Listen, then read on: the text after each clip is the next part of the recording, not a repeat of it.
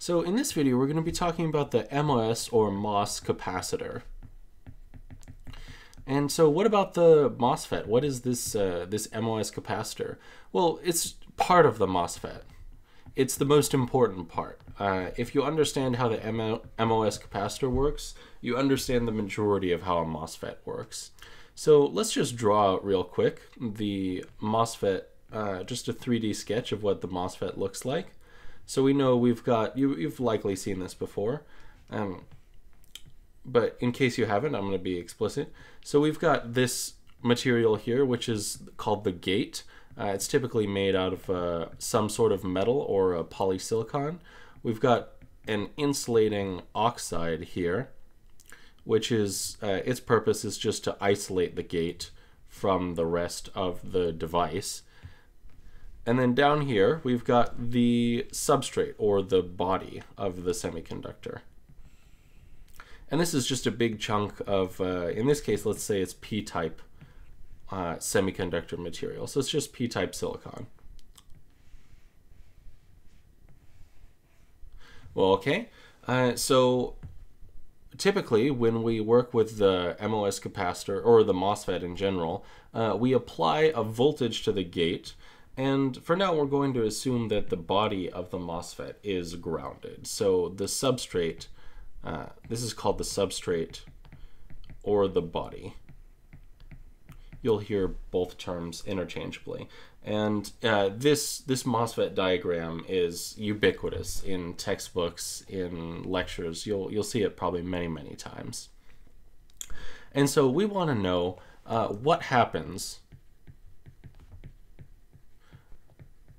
when we apply a voltage.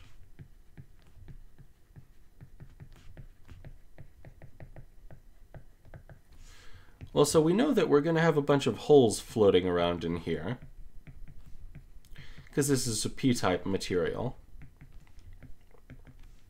And some of them are going to be near the gate, some of them are going to be far away. But when we apply a voltage, VG, so let's say VG equals 1 volt. Or let's make it smaller. Let's say it's like 0.5 volts. So when we apply some VG, that's going to create this electric field between the oxide and the semiconductor, because we're applying a voltage, and a voltage set up over a distance creates an electric field. And this electric field, since it's pointing in this direction, the holes are going to be repelled from the gate. And so what we end up with is we artificially form a depletion region. So we know that there were, since this is P-type material, in addition to the holes that we added, there's a bunch of negatively charged ions, which I didn't draw in the rest of the semiconductor, but they're implicitly there. And so now these are exposed, and we don't have any holes within this region. So we formed a depletion region, and this is, as you might expect, called depletion mode. So we say that this MOS capacitor, or this MOSFET, is operating in depletion mode because we're just getting rid of the holes. And so what happens exactly? How do we analyze this quantitatively? Well, we can do that with the band diagram. So if we say that this is our oxide, this is the gate, and we're just going to ignore the effects of the oxide on the band diagram for now. And so we apply a voltage here. We apply a voltage VG to the gate. And so initially, our semiconductor band diagram, since it's a P-type material, we expect it to look like this. It's got our conduction band, our intrinsic energy, and our valence band. And the Fermi energy is somewhere down here, EF, because it's a P-type material. Now, we don't know exactly where, because I haven't given you the doping concentration, but we definitely know it's below the intrinsic Fermi energy. And so what about when we apply a voltage VG? So VG equals 0.5 volts. And we're, again, implicitly assuming that this body is grounded, or that VG is applied relative to the body. Well, far away from the substrate, we wouldn't expect much to change. So far away, no change, because we've removed these holes from very close to the gate, but there weren't that many holes close to the gate compared to the entire body, or the entire substrate. The entire substrate is huge, so we don't expect the band diagram to change much near the edge where it's grounded.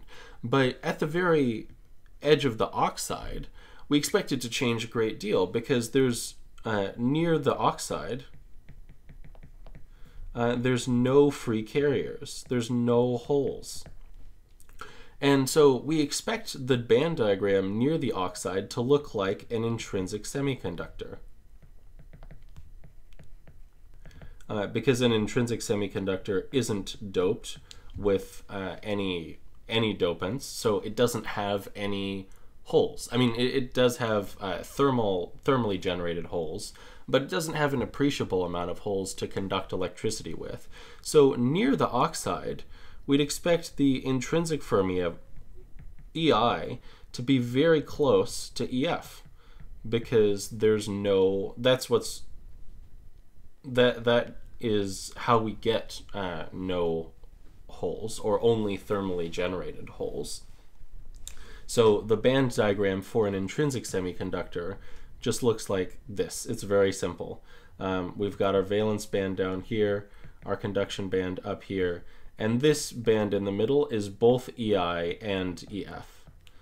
So if I were to draw EI as well, it would look like that. And so we expect it to look like this, very close to the edge. So we expect EI to be here. And the only way we can get from EI being up here to down here near the Fermi level is if the band bends downward. So just like in the p-n junction, our bands are bending. And we can analyze this also in terms of the depletion region. So we can say that since there's an electric field produced, you can integrate that, and then you get the voltage. But either way, you get the same result. So there's this depletion region formed, and in the band diagram, we see that as a bending of the band. A bending of the band. And so this is what the band diagram looks like for a MOSFET operating in depletion mode, or just with a depletion region formed, so with this depletion region formed. But what happens then when we apply a larger voltage? So what happens, say, when VG isn't just 0.5? What happens when it's like 1 volt or 2 volts or even higher than that? Well, we'd expect this conduction band, we'd expect all these bands to continue bending, right? Because that was sort of the trend when we applied an increasing voltage. So we'd expect them to bend even more than they did before. And if we're being really precise, we'd also expect the depletion region to grow, right? So we know that the depletion region width is dependent on the square root of the reverse bias voltage that we apply to it. So we'd expect this depletion region to grow.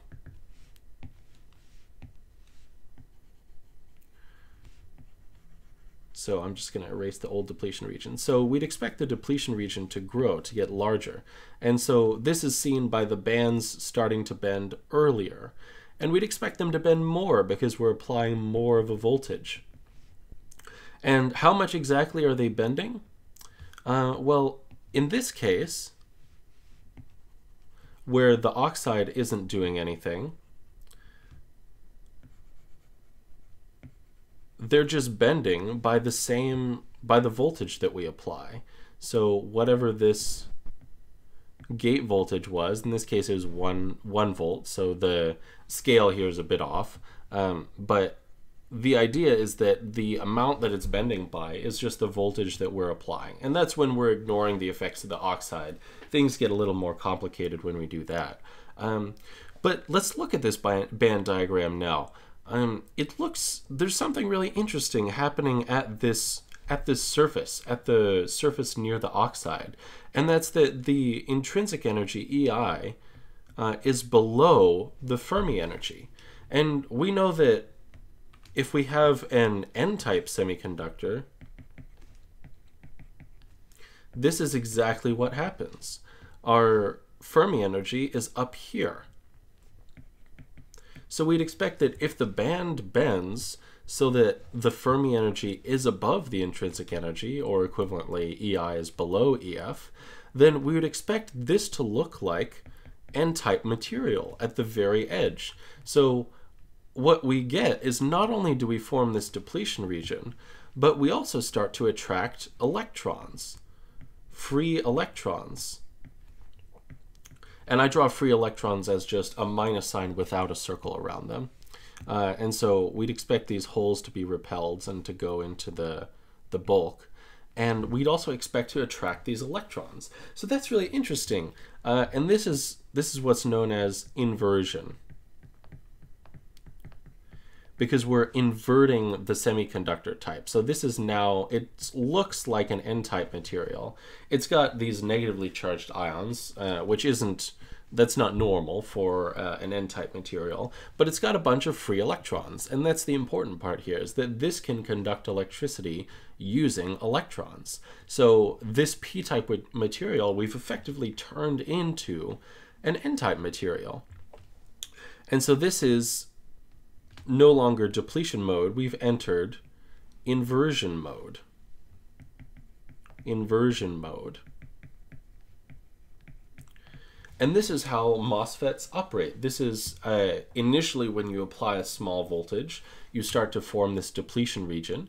And then as you form a larger and larger voltage, the depletion region grows and grows and grows. And eventually, when you get to the point where your band diagram bends enough so that it bends past the Fermi level, it starts to look like an N-type semiconductor at the interface. And so we've started to attract negative electrons. And you can also look at this in terms of, if we're applying a positive voltage at the gate, we'd expect positive charges to accumulate at this gate. So lots of positive charges. And those positive charges initially just repel the holes, but eventually they start attracting electrons from the bulk or from the substrate. This also called, as if things weren't complicated enough, this substrate is also known as the bulk, because it's the large portion of the semiconductor. So bulk, substrate, body, the terms are all used essentially interchangeably. And so this is what happens. This is how a MOSFET operates. So this is known altogether as the field effect. And so today we've covered the MOSFET under depletion mode, we've covered it under inversion mode, and in the next video we're going to talk about the full band diagram of the MOSFET and sort of how it operates with how the full MOSFET structure operates, not just with the MOSFET capacitor, but with the additional components as well. So I hope you enjoyed the video, and I'll see you next time.